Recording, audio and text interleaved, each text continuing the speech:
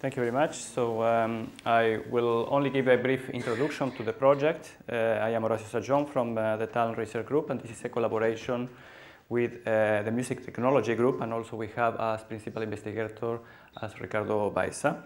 And then I will pass the floor to Luis.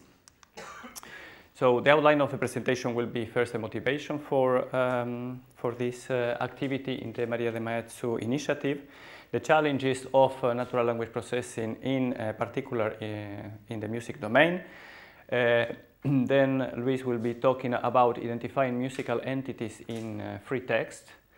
Also, in addition to identify musical entities in text, he will tell us how he computes relationships between, identifies relationships between entities, and also how he has carried out a study on music, sentiment analysis in music repositories with the objective of applying it to musicology. Then we will also describe some dissemination and outreach activities.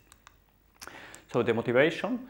So there is textual information about music created every day, and making sense of what is written in those textual documents can contribute to musicology and investigation in general in music information retrieval. So by transforming textual content into some knowledge representation, you will be able to obtain knowledge, to infer some knowledge. For example, you may have a huge database of musical genres, artists, and so on, and you may infer that at a particular time there was this the born of a particular music genre because some political or social situation appeared. So you will be able also to ask and receive as answer to complex questions. So, for example, you may be able to ask how many guitar concertos Rodrigo composed and which one is the most popular one.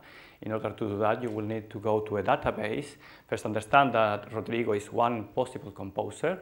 You will need to understand what is a guitar concerto. You will need to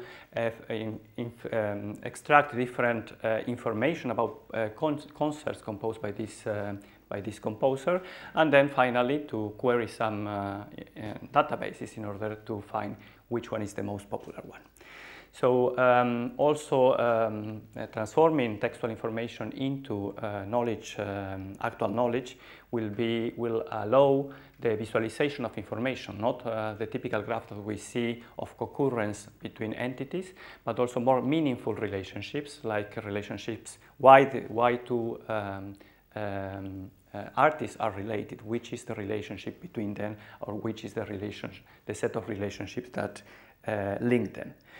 By having also these relationships between artists and works of art, we will be able also to improve navigation and improve recommendation, for example. So Music Mix NLP is a project that brings together people from the Natural Language Processing Group and Music Technology, and it's a collaboration that started between Luis and Sergio in 2014 already. And this project will fill an existing gap between music information retrieval or music technology and natural language processing. And we will try to bridge this gap with our technology. And this kind of activity has been well received by the places where Sergio and Luis have been presenting their work. So there is people in the music technology and in NLP are very keen on this type of collaboration. So what are the challenges? So one of the principal activities in natural language processing is try to identify entities in text. This is a core activity where you try to identify the name of a person, the name of an organization, and so on. But in the case of music, this is particularly difficult because brand names, album names, songs have very specific characteristics that probably a natural language processing tool, a standard off the shelf, will fail on any text that talks about music, will be unable to identify any music related entity. So we need to deal with this difference in domain. All systems that are ad hoc should be adapted or should be improved, or machine learning techniques should be used in order to be able to operate on texts that pertain to the music domain. So entity recognition is one of the particular activities that we carry out in this project.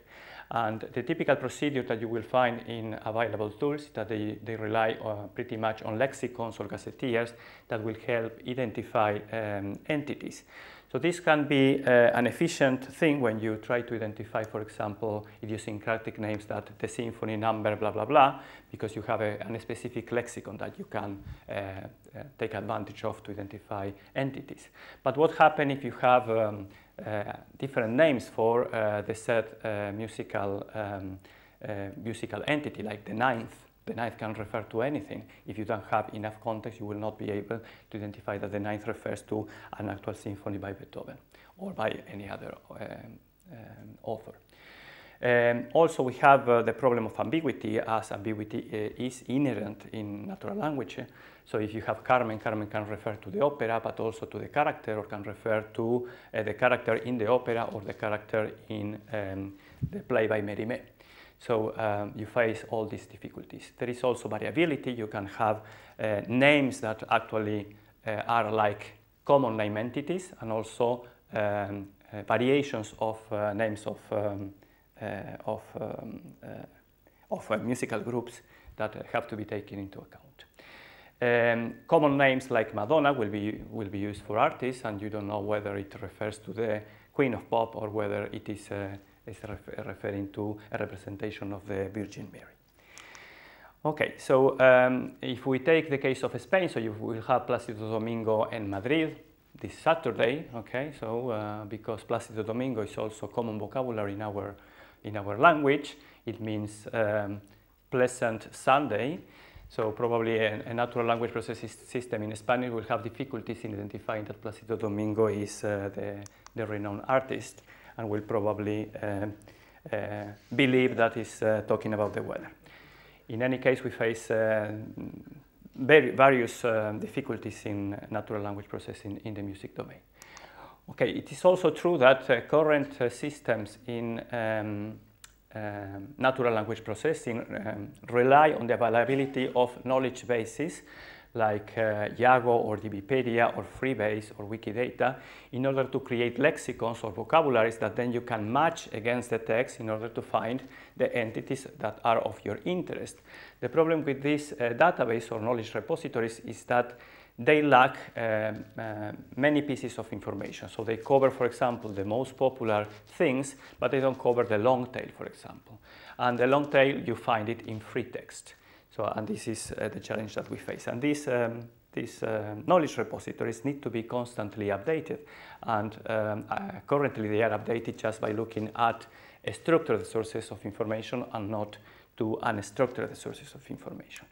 So there is a lot of unstructured information in textual format available out there, like artist biographies or articles that talk about specific pieces of music or artists, and also obviously a free text that can be exploited from Wikipedia in order to identify useful entities in the music domain, to contribute to create knowledge bases, and to contribute to useful applications. Now, in what follows, Luis will present 3 case studies on the application of natural language processing to the music domain. Thank you. So, thank you, Horacio. Well, after the introduction, I'm going to just very quickly go over 3 projects that are already framed within the María deMaeztu initiative. And the first one is about what Horacio just explained, the task of identifying music entities in text.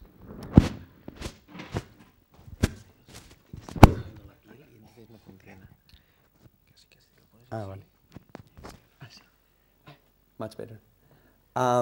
Yeah, so because of the problems that Horacio was explaining, well, one of the possible approaches, one of the alternatives could be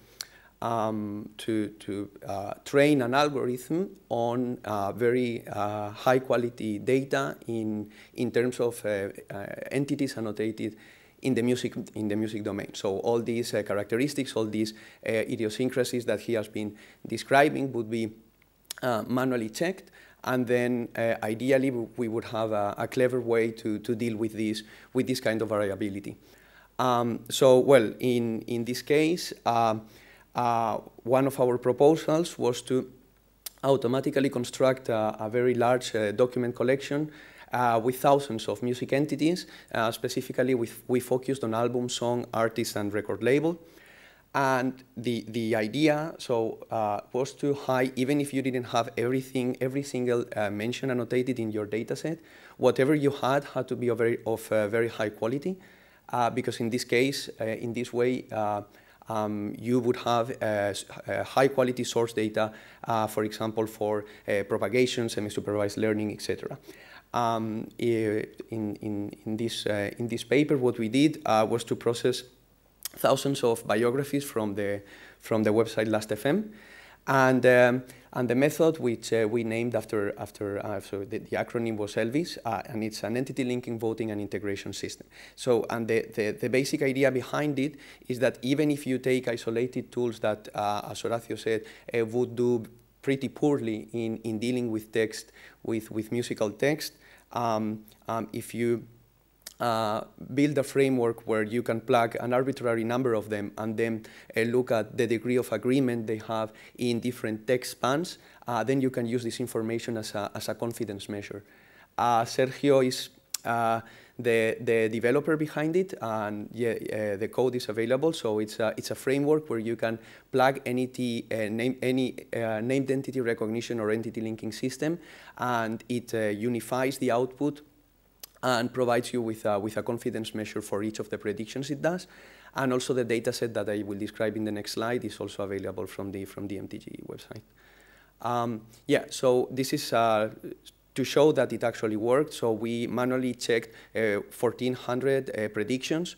So we did an extensive evaluation of the quality of the disambiguation with different type of configurations and different degrees of agreement. And well, what I would like to highlight is that when all the systems that we tried in our paper agreed, the precision, like the correctness of their prediction was very high. So that was one project that should set the foundations for what we want to do in the future, which is training entity linking systems and named entity disambiguation algorithms specific for the music domain, ideally to be able to cope with the variability that Horacio was explaining earlier. And another interesting thing that can be done is to take advantage of the fact that you already have identified entities and disambiguated in large text collections to encode relationships in natural language so that you can, for example, build a large knowledge graph out of them. And from there, this graph can be used for many other applications. So without going into much detail, it's what we are happy we were very happy to see nice results from a collaboration that relies a lot on linguistic information. So our approach was based on crafting a set of linguistically motivated rules over the syntactic tree for every sentence where at least two entities were already disambiguated. So in this case, for example, we would have the sentence, "Hate It Here" was written by Wilco frontman Jeff Tweedy, and well, the algorithm would first identify the text spans, the offsets of each of the entities, then assign them a type, and then disambiguating them to any available knowledge repository. So you would have your music range ID for "Hate It Here," or for the case of Wilco and Jeff Tweedy, their corresponding Wikipedia pages. As I said, instead of just looking at co-occurrence or other bag-of-words approaches that put together entities and match them together according to how near they appear in text, we wanted to have something a little bit more linguistically motivated, and the triples, the left argument, relation, right argument that we extracted look like this. No? So Hate It Here was written by Jeff Tweedy, or Jeff Tweedy was the frontman of Wilco. If you do this over thousands of sentences and with thousands of triples, not only you can construct a large graph in the music domain, but also you can reward better relations and punish those ones maybe which are sparse, maybe they are redundant, maybe they are wrong because something might have gone wrong during the pipeline, etc. So this was a very a nice application of this graph was actually not music recommendation, but rather explanation of music recommendation. The idea is that on paper there are certain artists or certain songs that should not have anything in common, and traditional recommender systems work a lot on, well, if user A and user B listen to the same set of songs, if user C has something in common with user B, maybe what user A listens to, maybe that can be applied as well. But we found that it could be not the recommendation itself, but rather giving a reason why you got a recommendation could be interesting. And we found a very nice example that I wanted to show. It's, so imagine you like Tom Waits. Tom Waits, for those of you who don't know, is like a very obscure and well, not the happy type of musician, we could say, right? And actually the recommender system that went out of the graph recommended a song by Lady Gaga, which is technopop, so on paper it shouldn't have anything to do. And the explanation is it comes from the path that exists between them, and since we have the edges in the path are relations expressed in natural language, you can also actually see why is this the case, why you get a recommendation of Lady Gaga if what you like is Tom Waits. So apparently Bruce Springsteen covered Jersey Girl, which is the song that the Tom Waits song, and Bruce Springsteen had performed fairly often with someone called Clarence Clemons, which I found out that is the saxophonist over here. And this same saxophonist had performed live with Lady Gaga. So, well, I'm not going to play them, but if you actually listen to them, they are much more similar than you would expect in theory. So we found this was a very nice application. We ran a survey of people rating the quality of the recommendations, and actually this kind of explanation was highly valued for people who were not trained in terms of musical knowledge. So people who were a little bit ignorant, like myself, like I see this, and I say this makes a lot of sense, and well, if this is actually true, this is great. People who knew a lot about music didn't find this very useful, but still, yeah. There were other applications, but they are, we didn't put them here, but yeah. And finally, the last of the three papers that we have done within the time that we had within for what has been the María, deMaeztu collaboration so far, was to work with a large collection of reviews in the music domain, the music products from Amazon. And the idea was to to extract correlations between how people felt about certain music products, especially albums, and either the date of the review or the date of publication of the album. We did, so this was it was a very heterogeneous paper. So half of it was on machine learning and text classification, and the other half was on musicology and a little bit, you know, like digressing. But I think that by far the most interesting part is the application of this for musicology. So the sentiment analysis framework was something that came from from a framework from Dublin, where Sergio stayed last year. And basically, so it works like this. Instead of giving you a score for the whole piece of text, it's what they call aspect level sentiment analysis. So first it identifies key elements in the review, and it assigns each element, like guitar riffs or vocals, it assigns a score according to, well, presence or absence of certain adjectives and so on. So, well, we had like a kind of an extensive study, and well, one of the interesting findings we found was that if you looked at the reception of and the criticism of albums in the genres of reggae and pop across years, it was pretty clear that there were significant peaks in the 70s in the case of reggae and in the 60s in the case of pop. And well, it kind of made, we thought it made a lot of sense to associate these peaks with the appearance of key artists in both genres. As I said, this was this part of the project is a little bit more speculative, but we thought it was very interesting as a first step for making life easier for researchers in humanities and musicology, so that they can benefit from the information they get from well, from automatic processing of textual content. And well, in terms of dissemination and outreach, all this and much more we will explain in Izmir in August in a tutorial that is called Natural Language Processing for Music Information Retrieval, but it's also for musicology. So we will, I'm hoping for a little bit of discussion by people who disagree with what I just showed. So.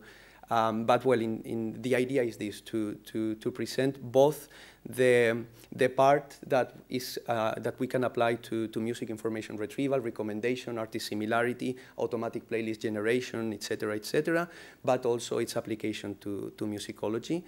So the tutorial, this is actually the first slide of the tutorial. So since we have it almost ready, Sergio, myself, and Shuo will be the speakers, and we are advised by Horacio and Xavier. And that's everything, so thank you.